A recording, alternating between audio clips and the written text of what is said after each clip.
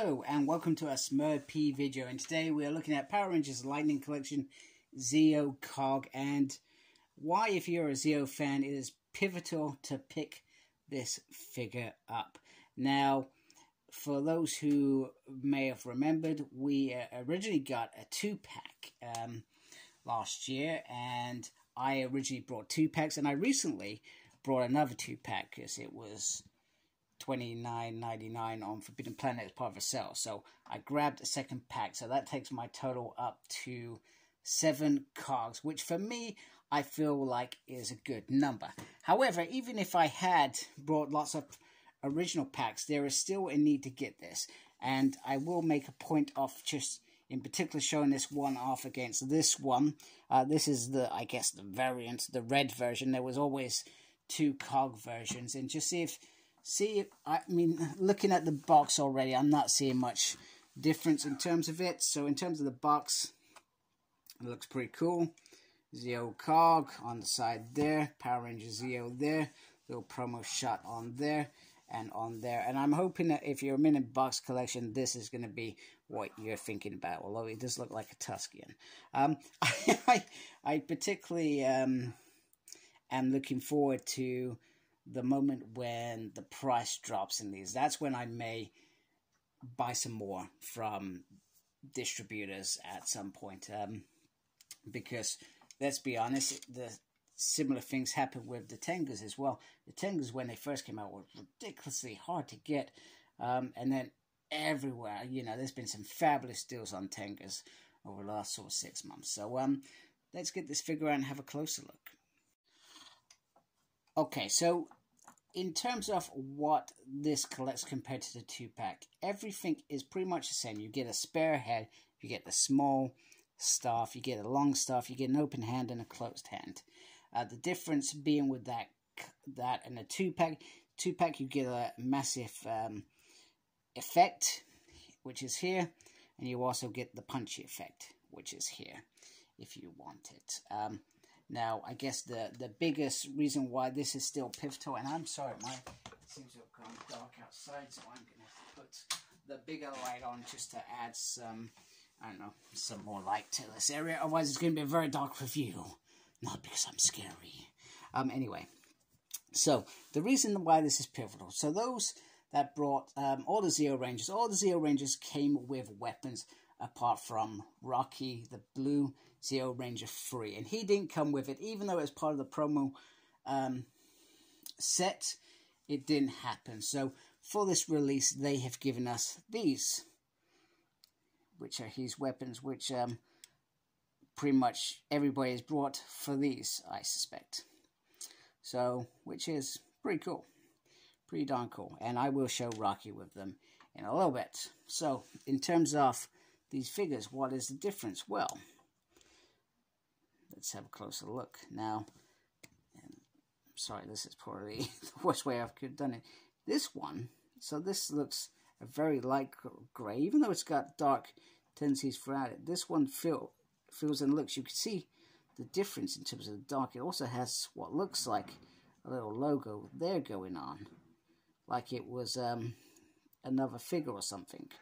So, I guess that's the big difference.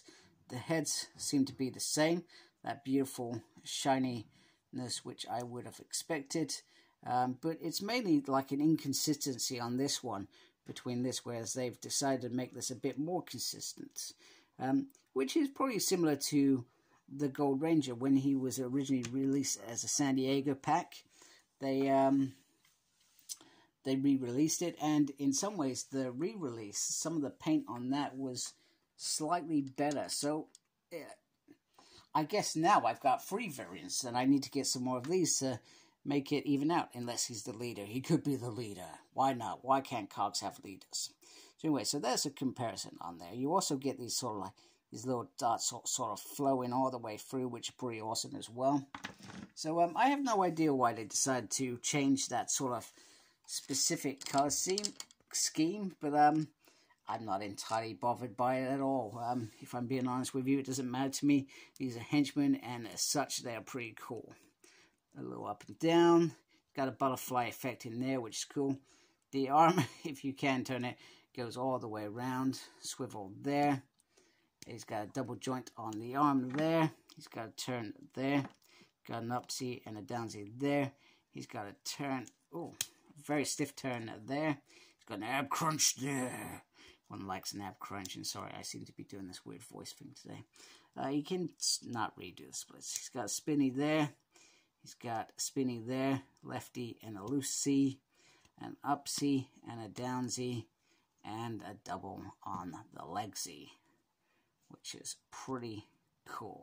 So from an articulation perspective, he is the bee's knees. So in terms of weapons, so he has the small staff, which we've seen before on the 2-pack, and he could just hold that as if, and then it would extend. I find it a shame that there's nowhere to place this on the body, because I feel like that would have been pretty darn awesome, you know. But I guess if they're walking around, they've got this like a, it could also be a little knife, etc.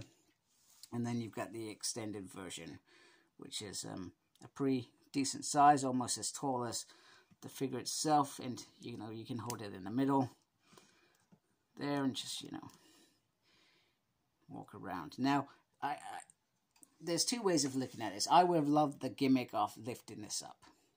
I feel like that would have been cool, but I also feel like the heads are actually very beautiful. And if you do this, you can get the other head on there. So my biggest thing, and that's, you know, just the detail in there just looks phenomenal. Just look at that, it looks absolutely gorgeous all the way around in there, is I would have liked an effect that were showing the blasts that come out there, because that was a pivotal thing that the cogs used to do. They just used to stop, getting their stance, and then just, hey, we're going to blow you up with our eyes. I don't know why they couldn't shoot out there, why they had to lift the head up, but anyway, it's there, it's cool, it looks awesome. So I dig that. So let's have a look at Rocky with almost dropped in them, holding his Zeo weapons finally.